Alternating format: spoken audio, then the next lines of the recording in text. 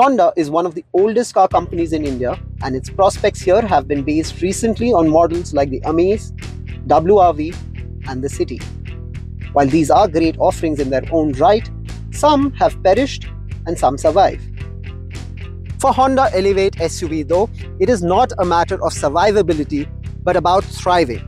Thriving in a fertile playfield called mid-size SUV segment, one that has a lot many players and therefore intense competition but enormous opportunities too. You're watching HT Auto, I'm Shubhadeep, and today we are in Udaipur to take the first drive test review of the much awaited Honda Elevate SUV.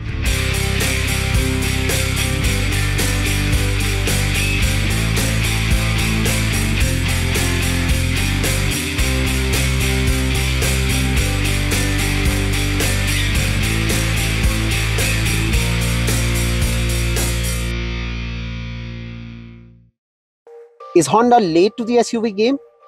Does this SUV tick the right boxes?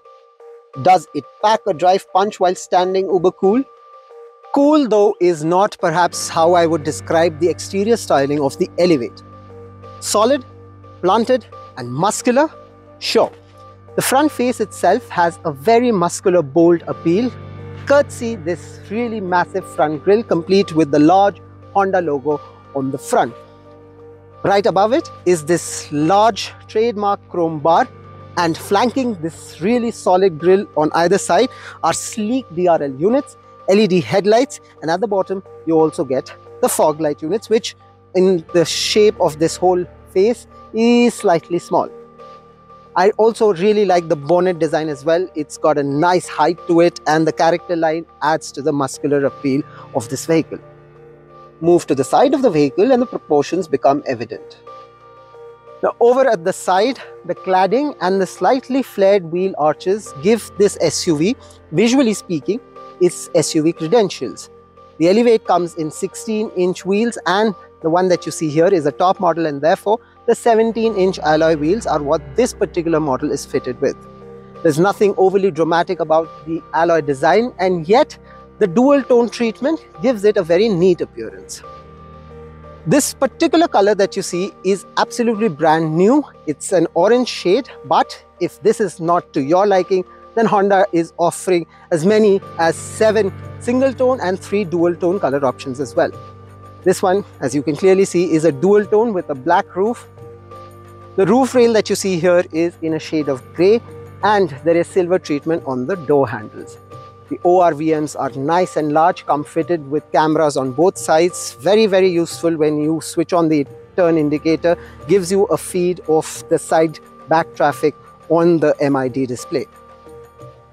But the biggest highlight from the side of the Elevate is its really generous ground clearance. Over 200 mm of ground clearance gives it a lot of visual boasting rights and should help it in less than perfect road conditions as well. The rear profile too is rather uncluttered and sports a raked window and wraparound LED tail lights on either side. There is a spoiler on top, brake light just under it, and a grey skid plate at the bottom. But how much cargo area is behind this frame? The Elevate gets a generous cargo area. In fact, at 458 litres, the cargo space inside this SUV is the best. It's the largest against its rivals. So quite a few large bags can easily be planted here, and the fact that the rear seats can be folded in 60-40 ratio means that passengers and the owner of the vehicle has even more options to store their luggage. But cargo space is great. What does the Elevate offer in terms of features, and in that sense alone, does it really take the fight to the competition? Honda has stuck to its strengths in the cabin as well, offering a rather pleasing interior, one that isn't fancy or glitzy as some of its Korean rivals.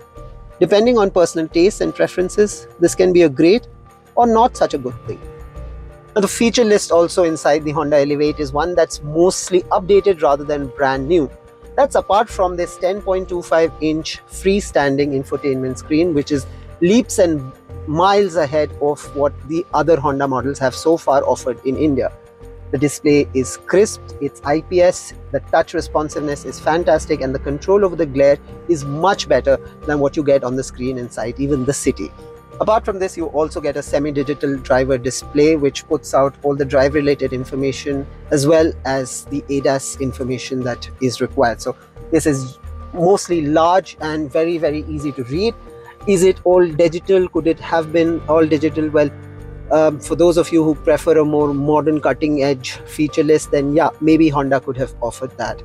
But overall, the layout of the dash itself is also pretty pleasing. It's got a lot of hard plastics, yes, but you also have this nice soft touch finish in beige brown with what seems to be good quality stitchings right from that end to this end.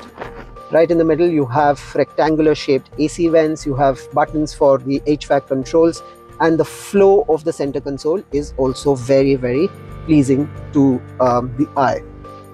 Now on the center console, there is a dedicated space where you can park your smartphone, and interestingly, for all compatible smartphones, you can also wirelessly charge devices. So just place the phone here and the wireless charging starts automatically.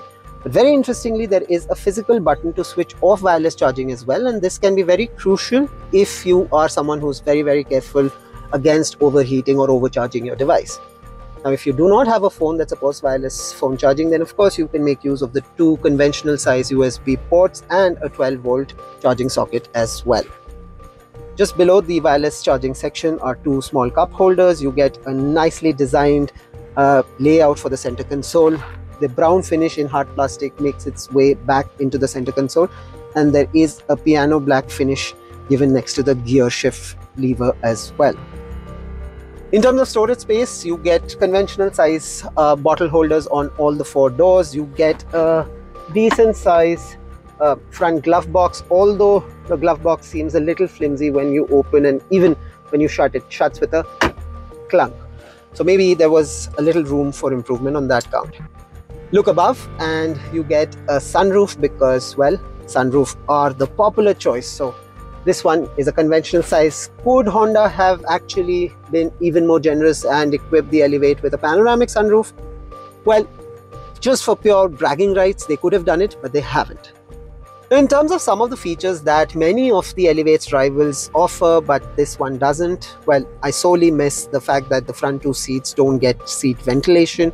There is no electronically adjustable driver's seat, power adjustable driver's seat functionality, and things which add a bit of more glitz and glamour, say for example ambient lighting, is also missing from the Elevate.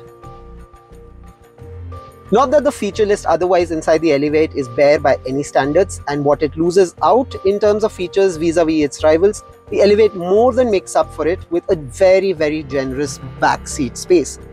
There is a slight floor hump on the floor bed, but even then, for 3 passengers, the Elevate is perhaps your best bet as far as comfortable journeys on mid-size SUVs are concerned. The seats here too are decently well cushioned. If there are just 2 passengers on the back, then you can make use of the central armrest as well. And the decently large windows at the back further let the elements interplay inside the cabin. The Elevate makes use of the same 1.5-litre VTEC petrol engine that does duty on the new city sedan. This engine is mated to a 6-speed manual, or the one that we're driving first up is the one with CVT unit. The Elevate is powered by a 1.5-litre petrol motor, and for those who have in the past driven a Honda or currently also drive one, well, the Elevate on the move would be a very familiar car. But for those who've never driven a Honda, well, this engine is part peppy but a larger part moderate. So there is a sense of reliability that you get from the engine, the motor. There is a sense of purpose when you're going through straight roads, through declines. There is more than enough power to get a move on. The CVT transmission deserves every accolade that comes its way, but that is up until there are uphill stretches, because for all its strengths, the CVT does show its weaknesses as well when there are uphill inclines where the engine begins to definitely groan quite a lot. There is quite a sense of reluctance to making the climbs, and while of course you can make use of the paddle shifters that exist in this car, also exist in some of the other Honda models, and while those paddle shifters are there and can be engaged, well, how many of us actually make use of it on a regular basis or when required? But while there is engine groan on uphill climbs with the CVT transmission, there is a firm control on NVH levels otherwise, which I feel is going really well with the premium appeal of this vehicle that Honda wants to underline.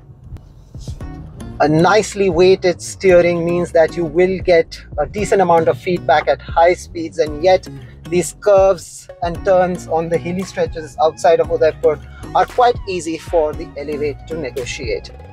The reliability, the sense of direction, and yes, this car has a turning radius of just 5.2 meters despite quite a significant wheelbase is quite remarkable as well.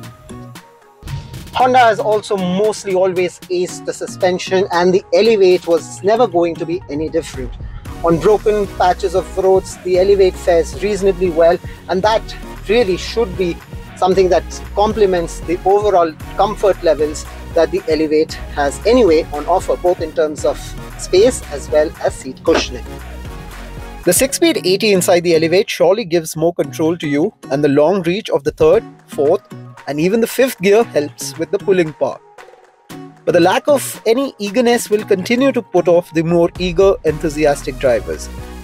Could Honda consider a turbo variant? It isn't considering one now, but it really should. Now, while the CVT inside the Elevate offers a lot of convenience, much like automatics of any iteration generally tend to do, I'm actually, for a change, very curious about the 6-speed manual transmission that is also on offer with the Elevate. Switch to the manual transmission and you obviously get complete control over the gear shifts. The throws may not be as slick as on some of the Korean models, but are still fairly decent. The reach of the 3rd and 4th gears in particular are long and impressive. But there is only so much that the gearbox can do when a lot of pulling power is the need of the hour. Once again, the Elevate impresses with its genial ride quality, but once again, the need to push forward and to do so on climbs exposes the Achilles heel. But the MT has one big ace up its proverbial sleeve. It is the only manual transmission model in the market which also offers ADAS technology, or at least Honda's version of it, called Honda Sensing. Traditional ADAS systems make use of cameras and radars, but the Honda models rely on a solitary front cam. While there are several highlights of Honda Sensing inside the Elevate as well, the lane keep assist, forward collision warning, and mitigation, and even adaptive cruise control are what we tested and found to be on point. Apart from ADAS, the blind side view camera is carried forward from the city and is as helpful as ever. The Elevate is a true blue Honda product. It's got a spacious cabin, solidly planted looks, a decent engine, and of course, Honda Sensing technology as well. It is brand new and yet perhaps a year or two old in the segment that it is competing in. But priced aggressively, the Honda Elevate has a lot of potential to unsettle its rivals in its segment. The launch is scheduled around the festive season, and we're extremely curious to know how well Honda will price this particular model. What do you think the pricing of the Honda Elevate should be? Do let us know, and also let us know what do you make of the car and the review. As always, do check out our full in-depth written review as well in this episode, and for now, that's all the time we have. As always, drive safe, stay safe.